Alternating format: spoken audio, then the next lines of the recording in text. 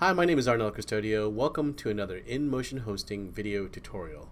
Today we're going to be talking about a WordPress subject which is coming up with the new release of WordPress 5.0. We're talking about Gutenberg. The Gutenberg is the internal project from WordPress that is going to be replacing the editor that's used for editing your pages and posts.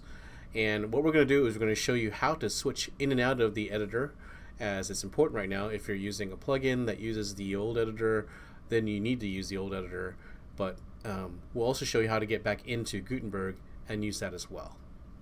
Before you use the Gutenberg editor, make sure that you understand that it is currently a plugin that's in development. It's at version 2.4 right now, and it shouldn't be used in a live environment.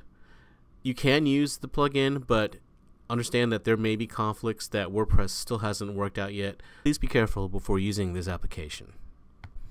So before you begin using Gutenberg, you have to remember that it is a plugin and it needs to be loaded.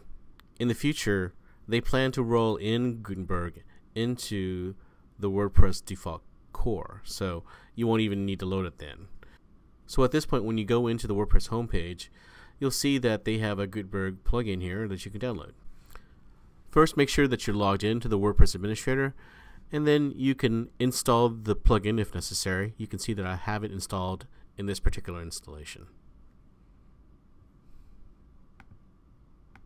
When Gutenberg is installed as a plugin, you'll see that it appears in the sidebar menu here. There is demonstration options here, and you also have a feedback and documentation. Gutenberg is made to edit both your posts and pages within your WordPress site.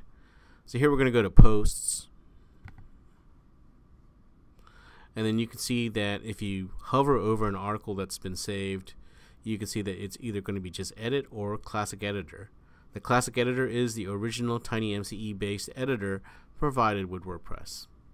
If you click on an article that's been edited and you have Gutenberg loaded, it will automatically load Gutenberg's editor interface. If you want to use the original TinyMCE editor, then you'll need to go back to all your posts and list them all again, and then select Classic Editor underneath the post that you wish to edit. So if I click on Classic Editor,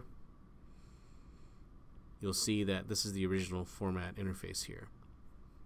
Now this is important for those of you who are using plugins where that plugin relied on the MCE editor.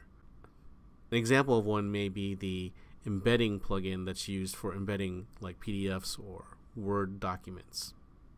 That completes the tutorial for using the Gutenberg editor and switching in and out of it. If you want to go back to using the Gutenberg editor and you're in the older Classic editor, then you simply need to go back to the list of your posts or pages and then select the article again. It will automatically load the Gutenberg editor for you. Thanks again for watching this InMotion Hosting video tutorial. We hope you really liked it. If you did, please give us a thumbs up below and also subscribe to our channel. Thanks again for watching and have a great day. Do you know the InMotion Hosting Support Center has thousands of articles, pictures, and video tutorials to help you out with your web hosting questions? Something for everyone, from beginners to experts. Join our community and sign up with your Facebook or Google Plus for free swag, prizes, and discounts. Visit our support center at inmotionhosting.com/support.